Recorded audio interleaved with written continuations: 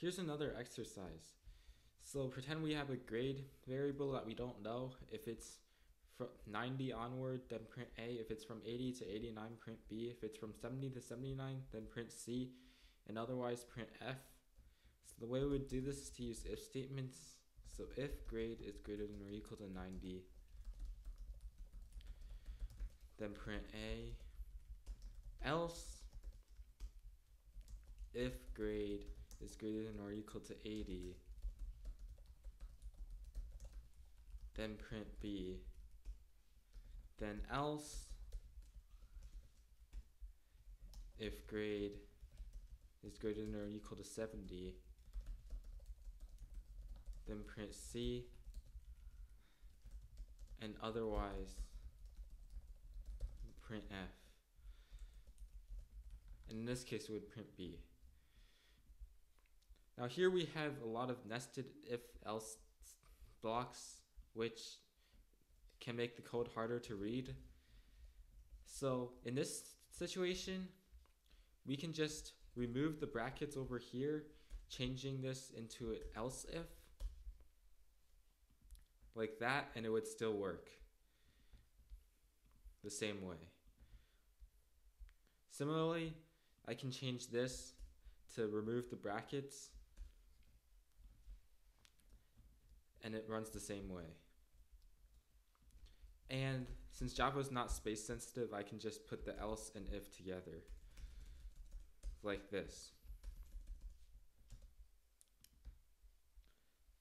So now if grade is greater than or equal to 90, it'll print A. Otherwise, if the grade is greater than or equal to 80, it'll print B. And otherwise, if the grade is greater than or equal to 70, it'll print C. And otherwise, it'll print F. So here are imperial exercises. You should try doing them before listening to the explanation. So the first one, GR is 93. 93 is greater than or equal to 90. So prints A. Then since we executed this if, we skipped the rest of them because they're all attached to the if. So skipped.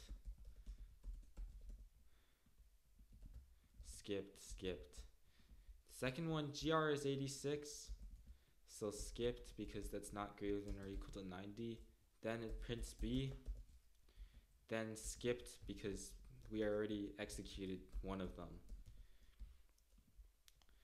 Then similarly, when GR is 77, A and B are skipped, print C, and the else is skipped because we executed the if.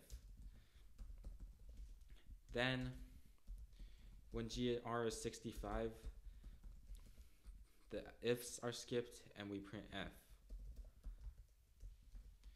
Note that when we have this if, and else structure, or any number of else ifs in between, only one of them can be executed. And the output is shown below. A, B, C, F. Next exercise. So we have G is 93. 93 is greater than or equal to 90, so prints A. 93 is greater than or equal to 80, so prints B. 93 is greater than or equal to 70, so prints C, and doesn't print F because we already executed the if. And the difference between these is that there's no else attached to this if, so then we executed this, but we're still able to execute the next if statement because there's no else attached to it. In the next exercise, G2 is 90. 90 is not greater than 90, so that's skipped. 90 is greater than or equal to 80, so then prints B. 92 is greater than or equal to 70, so prints C. Then the else is skipped since we execute the if. So we have B, C for this exercise. For this one, you may think that it's 4, 5, 6 only because we have if false, but actually it prints both 1, 2, 3, and 4, 5, 6. And the reason is because we have this semicolon right here, which, by the way, is an extremely bad practice to put semicolons after if statements. And the reason is because as I said earlier, when we don't have brackets, it treats the next statement as the thing that's wrapped around in brackets. And a semicolon itself is a statement. So then what's happening is if false semicolon. So this semicolon is the thing that's inside the if statement. And this is just a block that's normally executed. So it prints 1, 2, 3, and 4, 5, 6. Next example, exercise. So first, A is 99. Then A% 2 is not equal to 0. So that's skipped. Then A is equal to 99. So then A divided equals 11. So now A is 9. Then we don't care that A is already 9 because we already executed this else if, and this else if is part of the chain. So we just skip this else if and else, and we directly print 9.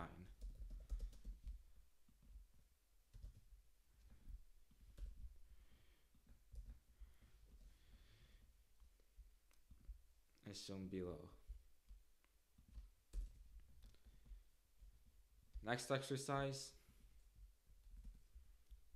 This one looks very similar, except this time we have if instead of else if over here. So what happens is B is 99, that's skipped. Then B is 99, so B becomes 9. Then this case, we're allowed to execute this if because there's no else in front of it.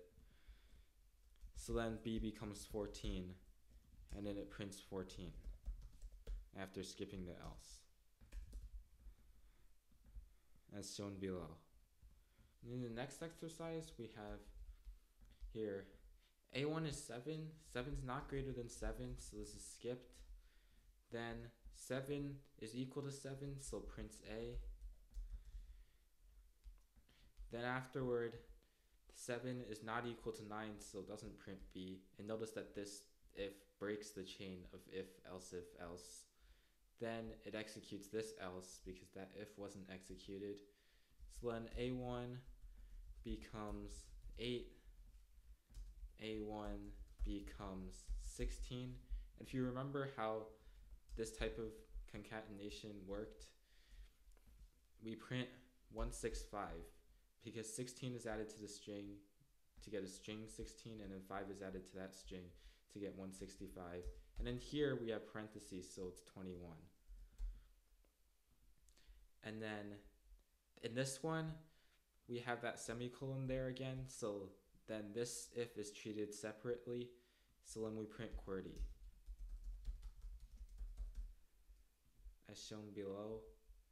A 165.21 QWERTY.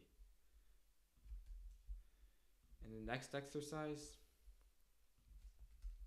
we have I1 is negative 10.